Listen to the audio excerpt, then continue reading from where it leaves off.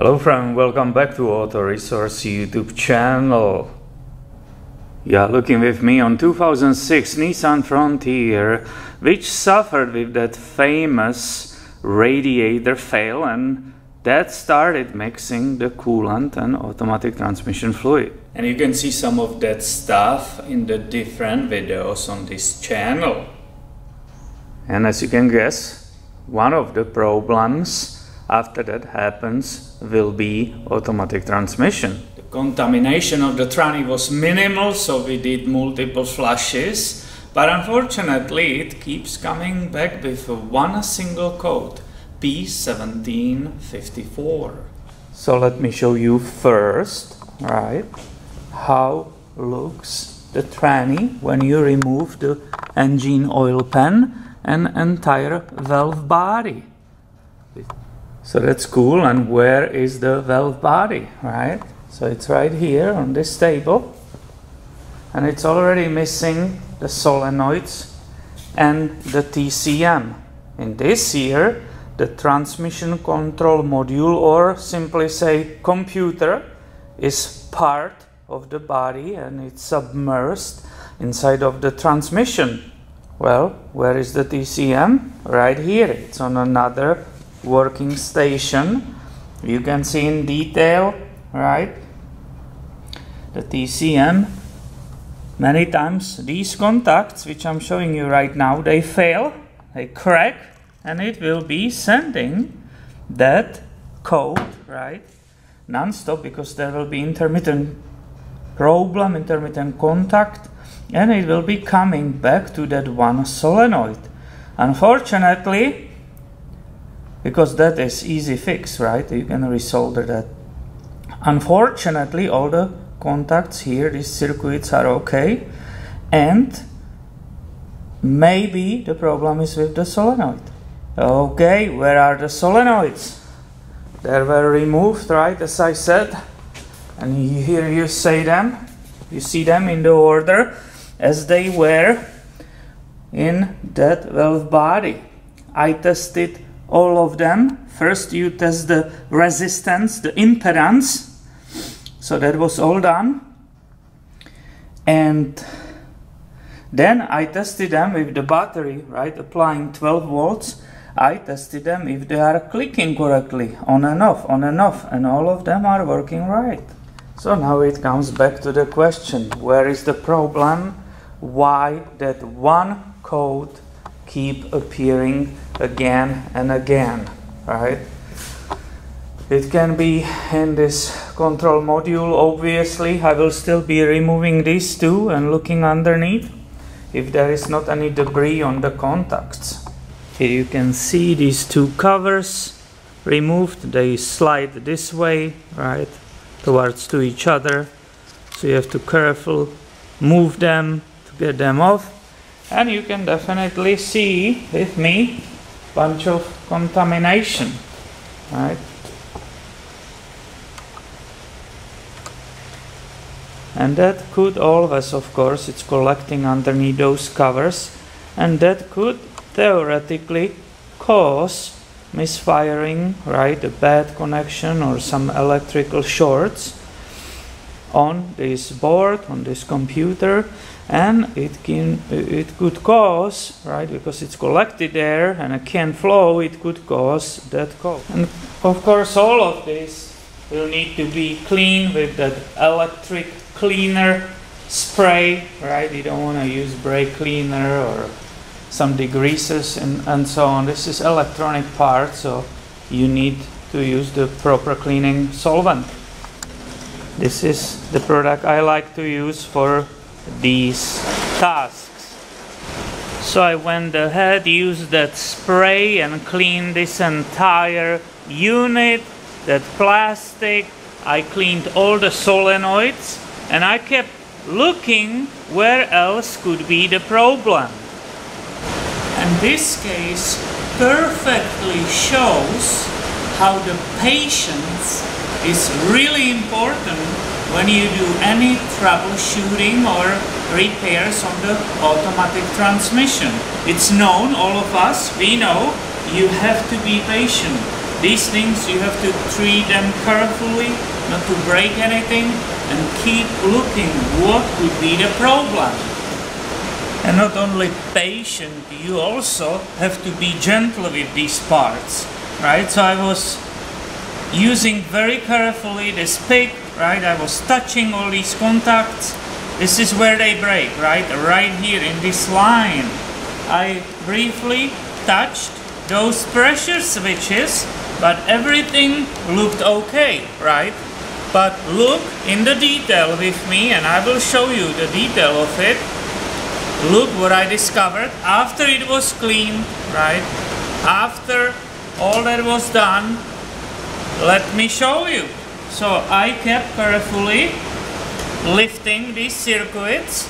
Let me zoom a little bit closer. You can see the detail better. I will move it right here. So I'm carefully, again, after the cleaning, touching everything and making sure contacts are not touching here, they are right, not loose or broken. This is fine.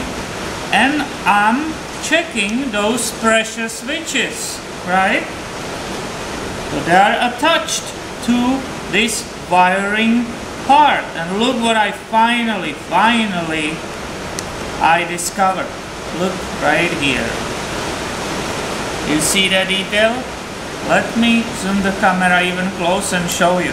So once again, let's observe it from a different angle, extremely carefully. Right? I'm confirming that all the circuits around here are okay. And you can see when I carefully pull on that circuit board, it lifts those pressure switches up. But look what finally came. This is the broken one, right? So that is disconnected. That's why we are getting a code. There is absolute not connection to this part. It broke right here, right? Hopefully you can see it. The question is if that can't be soldered back. That will be very interesting, because there's basically almost nothing coming out. And guess what? If you look in the manual, this is the confirmation of the code, because this is the input solenoid pressure switch. And once again, another close-up. You hopefully can see on top of it, towards to you, this is where that circuit, that part broke off. It's right here where my thumb is, and this is where the problem lies. And again, if you consult the repair manual for this transmission, this pressure switch malfunction, right, an input solenoid pressure switch malfunction, if it detects any problem, inputs the transmission in the fail-safe mode, or the limp mode as we say, right?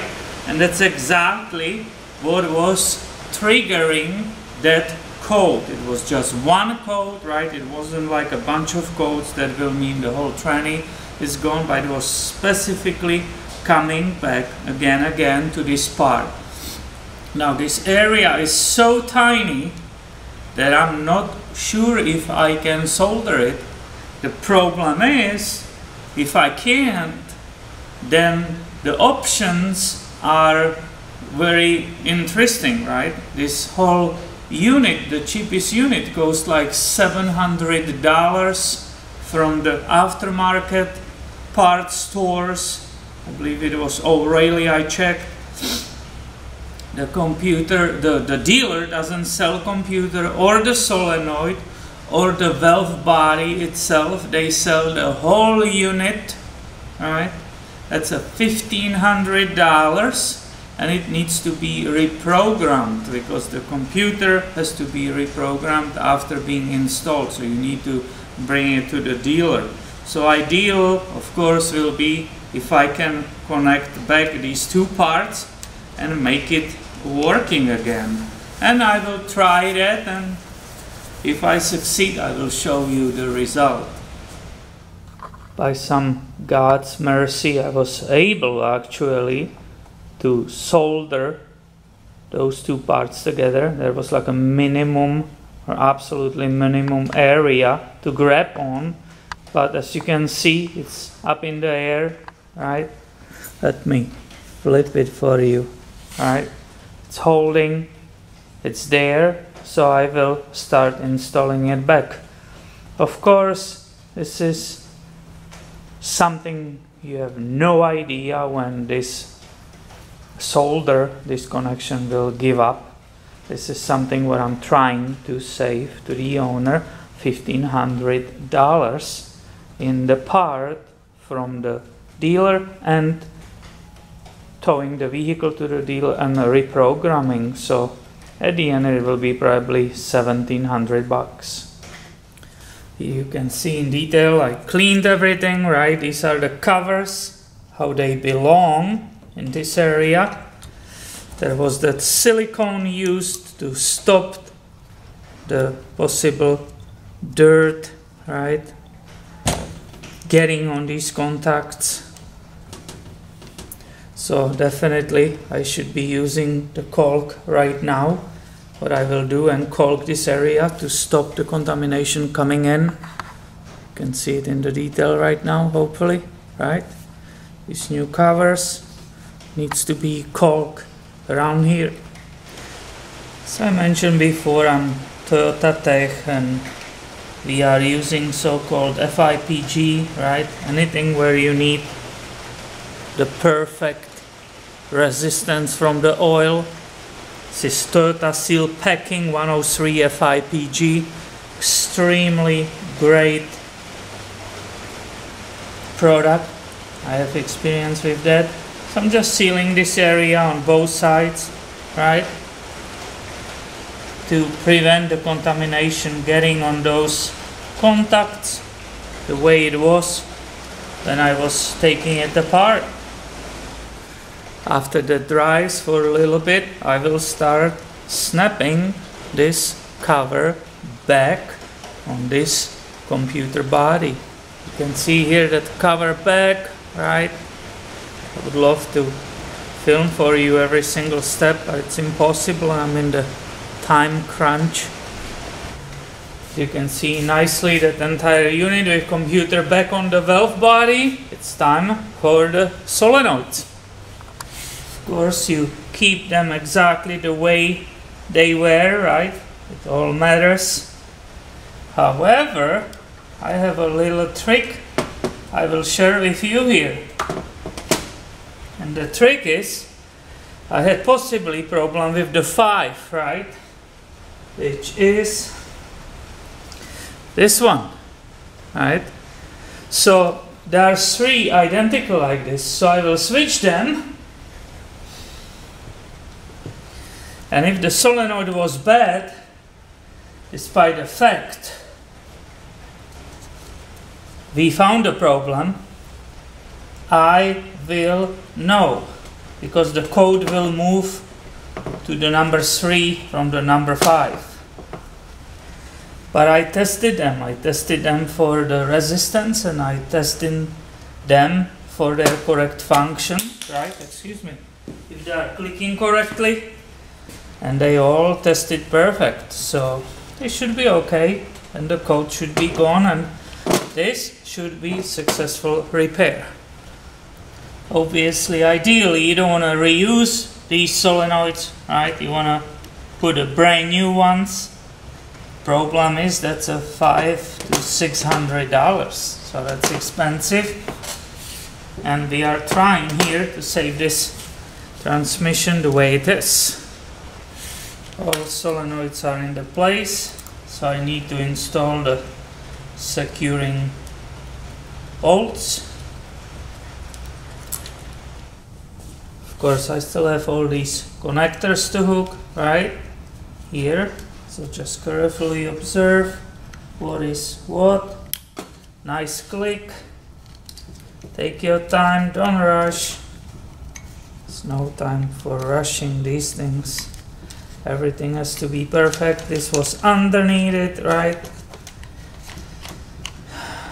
The gray connector goes right here. Again, double click both sides, put this cover over it, right?